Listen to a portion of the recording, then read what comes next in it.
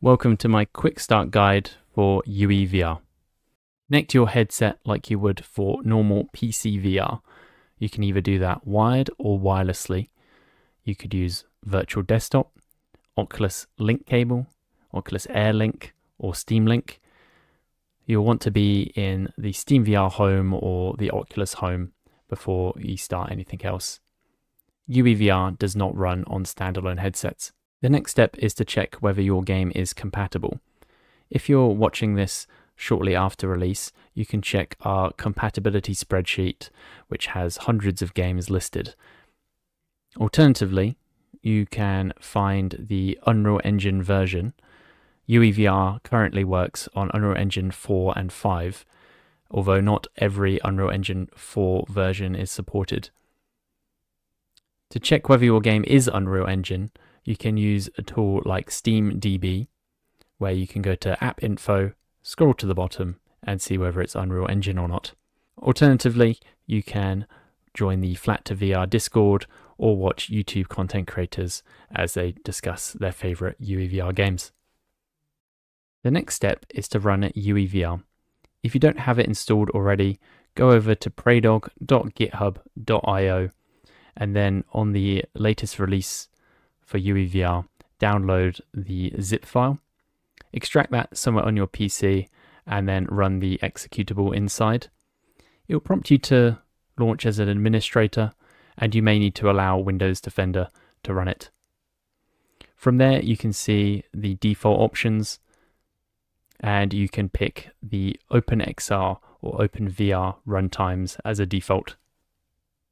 The next step is to launch your compatible game, either from Steam, the Epic Games Store, Xbox Game Pass PC, itch.io, Good Old Games, or anything else you can get an Unreal Engine executable. Now, once it's launched, I'd recommend waiting until you get to the main menu, then Alt-Tab or go over to the UEVR application window, pick your game from the drop-down and click Inject.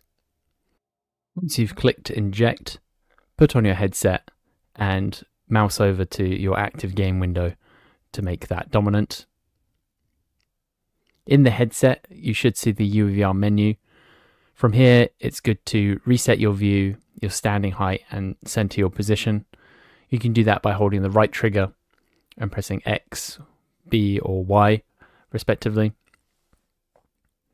If you're not using a controller, you can simply click on the reset buttons.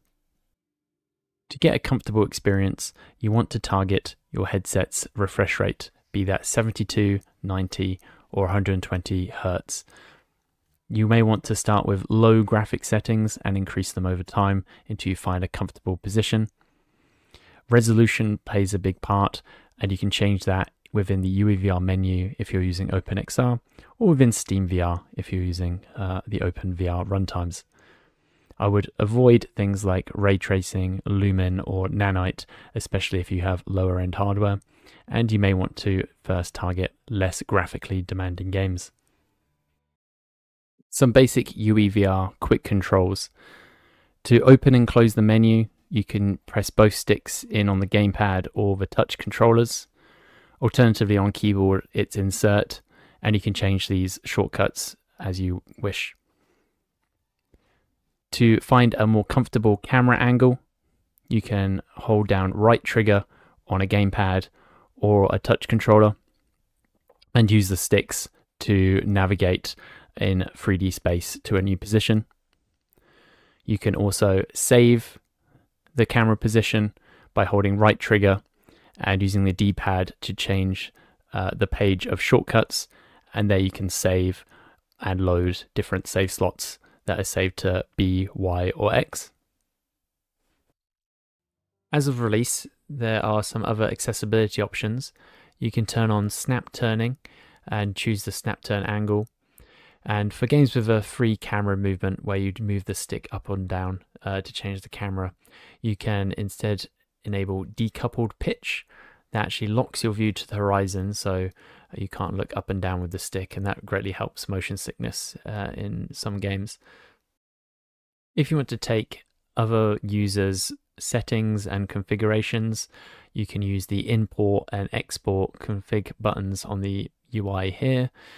You can also drop individual folders or settings there as well, and you will pick up right where the other user left off. For any more advanced configuration and settings, please look at some other videos or go over to the Flat2VR Discord. Hope that's been an interesting first look at getting into UEVR. Hope you all have fun.